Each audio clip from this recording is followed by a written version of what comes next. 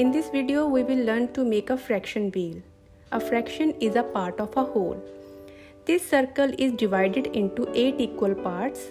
This part is 1 by 8, 2 by 8, 3 by 8, 4 by 8 or 1 by 2, 5 by 8, 6 by 8, 7 by 8, 8 by 8 or 1.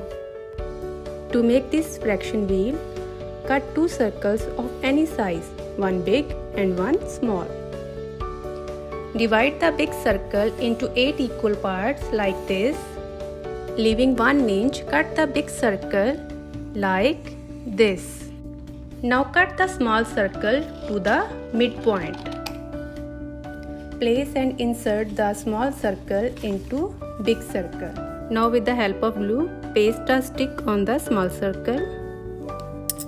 Mention all the fractions on the circle. 1 by 8, 2 by 8. Fraction wheel is ready to use. Thank you.